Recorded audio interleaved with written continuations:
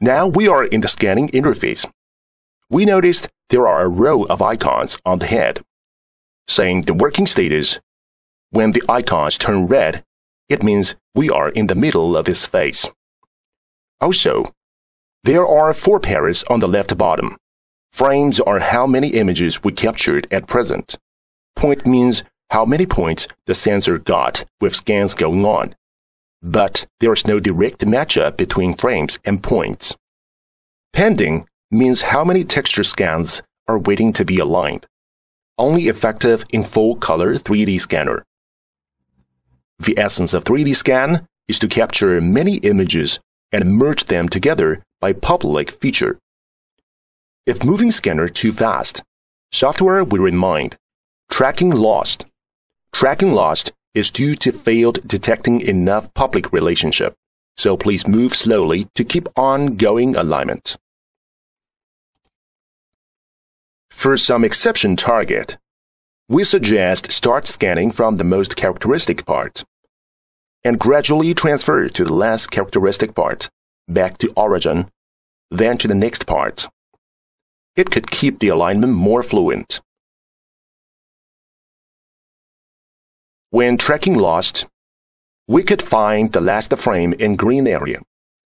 Get back from this area and carry on.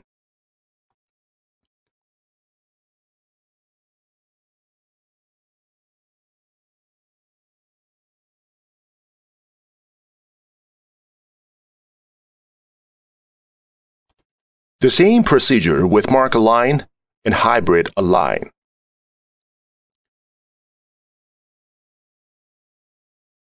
During the scanning, turntable or clip can help us work more efficiently.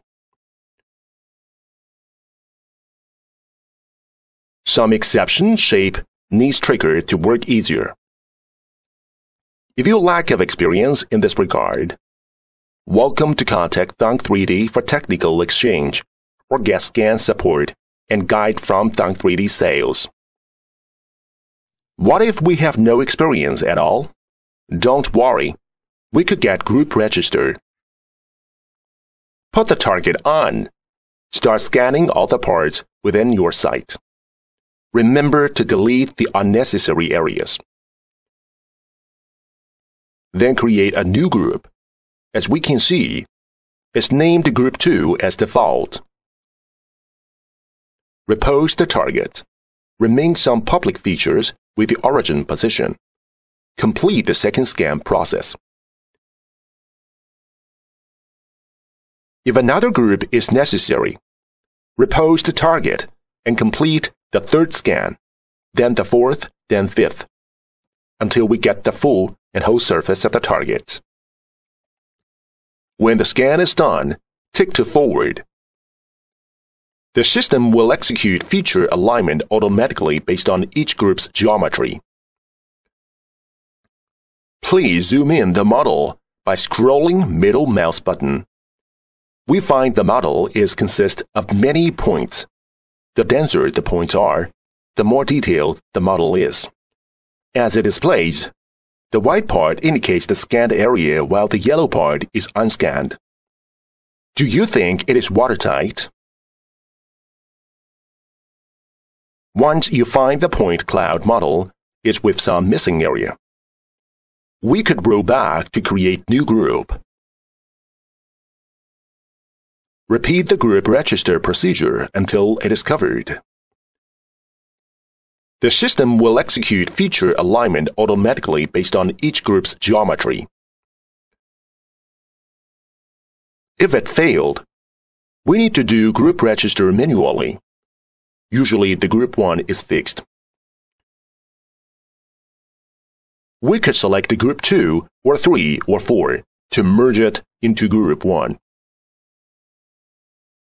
The selected group shall have enough public relationship with group 1. Then we could easily find the same part and mark it. Assisting the software to do feature alignment more accurately.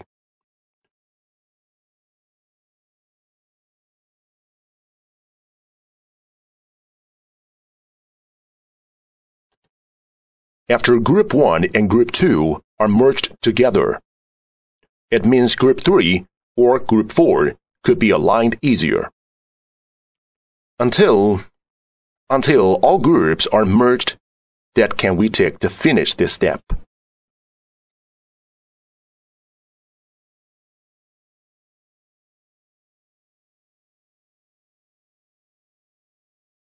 When it is okay, we're going to mesh it. Here, please pay attention to the mouse hotkey. Scroll up and down to zoom in and out. Press and hold scroll wheel to rotate the model. Press and hold right mouse button to drag and pan. There are 7 paras on the right. Usually, the system had well configured each para according to the point cloud.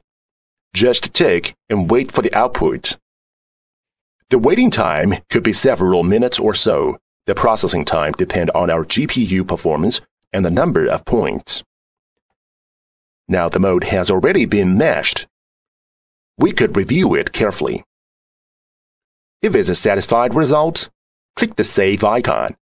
We can find the generated data.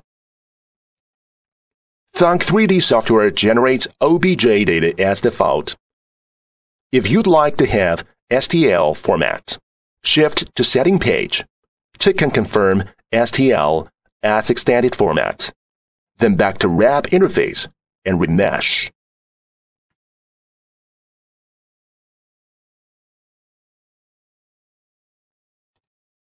Now we could get both OBJ and STL data.